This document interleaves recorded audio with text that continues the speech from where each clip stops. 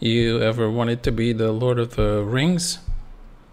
Well, with this update, you're going to be very close to being one, at least when it comes to Google My Maps.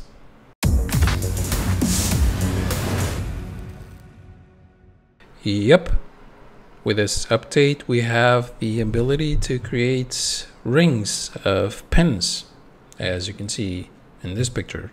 Let me zoom in.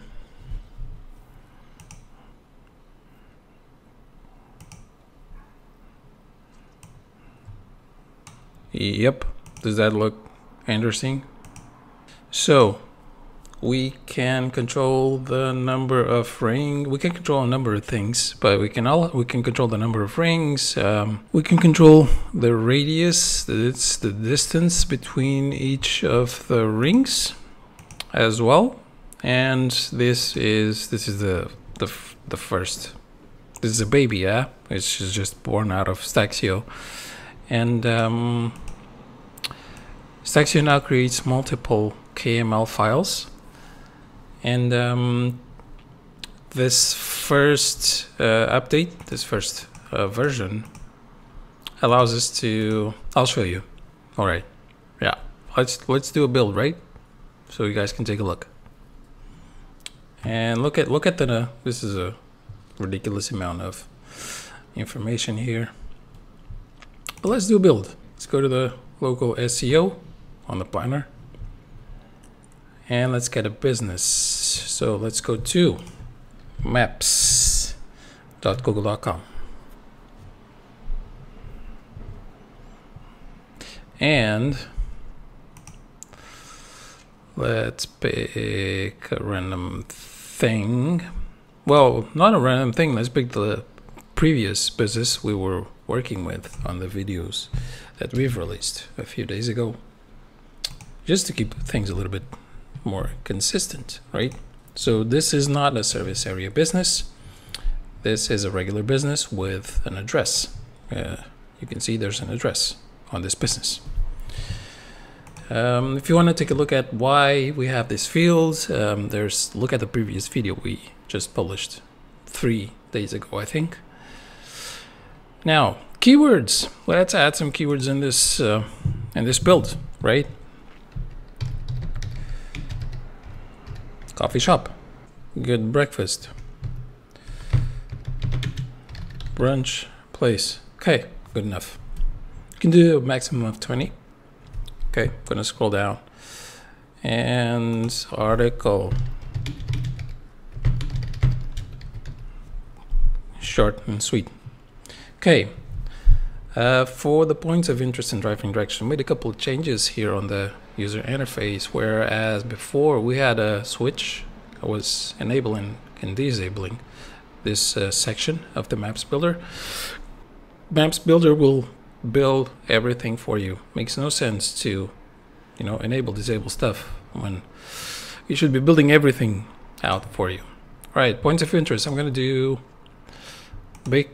not bank. I want bakery, and I want cafe in radius, and a 5 kilometer radius around my business, not my business, but the business we're working with. Okay, and bakeries and coffee shops, right? Good. Moving on. I'm gonna do directions. I'm just gonna do from, and I'm gonna do all of them. It's all right. And now, here's the new baby. The new feature we just added to SEO. My Maps KML files. Yeah. Configure the rings for Google My Maps. Rings, how many? You can do up to 20, right? Which is what I did with this example. I did 20, right? If this is what you want to do, go ahead. So I want to do maybe 5 with a 500 radius between each of the rings. Okay, so this is the distance between this ring and this ring and this ring and this ring, between all the rings, 500 meter. Okay, that's what this setting is for. Okay, I'm gonna keep it at 500 because I like it. Randomize, no, it's all good. So let's do a build map, and I'm gonna pause the video and come back when this build is complete. Okay, build is complete. Let's look at the project. Let's open the spreadsheet or the folder. So open the folder, because I want you guys to know that we have two KML files to import into my maps. One is the driving directions, the business, and the data that we had before this update. So this is the regular data, and then we have an extra KML file with the rings. Okay, so how are we going to import this into my maps? Let's go into, let's do it like this. To create a new My Map, right? Google My, sorry, this is in Portuguese. Okay, Google My Maps. Find the Google My Maps new item. Create and share. Yes, exactly. Create. Okay, I have a My Map. Brilliant. So import. Exactly. This is exactly what we're going to do. Import. We're gonna, oh wait, okay, wait, before we do this, we need to download. So I'm gonna right click on with my mouse and transfer, or click the transfer button here, right? I'm gonna transfer this one with the button. Okay, downloaded both files. Brilliant. Now my map. Let's load the files into my map. Okay, let's start with the original KML file that SEO was creating. We go. The business, driving directions, the center of the business. We did also a couple of updates here on the information on the pins and the roads. As we've updated this data, has more data now. Okay, all right. So this is the original KML file. You want to add let's add a second one. So we add a new layer. Okay, adding a new layer. I clicked on the add layer link.